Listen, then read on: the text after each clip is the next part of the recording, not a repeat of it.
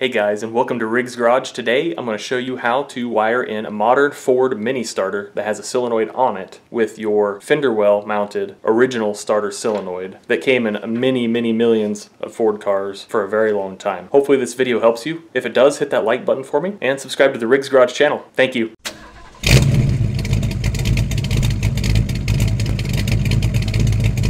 Here's the original starter that came in the car. This starter just had one big hot wire to it, and that hot wire came from this side of the starter solenoid.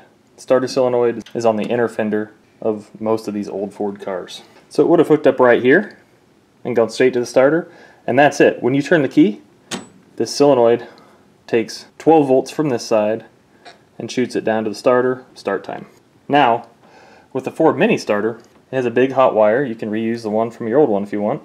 But it also has a trigger wire. It's around 18 gauge or 16 gauge, I think. So I crimped that to the starter solenoid down there on the starter. That mini starter has a solenoid on it, unlike this one. So now all you need to do, you'll basically use this original solenoid as a relay.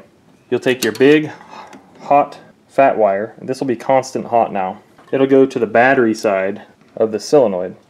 So you have constant hot down there, okay? And then you'll take what I call the trigger wire, and it will go to the key only side. When you turn the key, this gets 12 volts and shoots it down to the solenoid.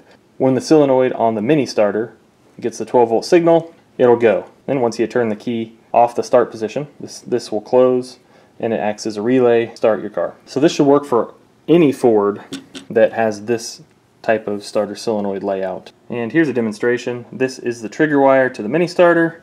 I'm going to get hot to it. We have heat shrink and crimping success. Now this trigger wire, just go on this side of the solenoid. Now when I get in the car and turn the key, I get this.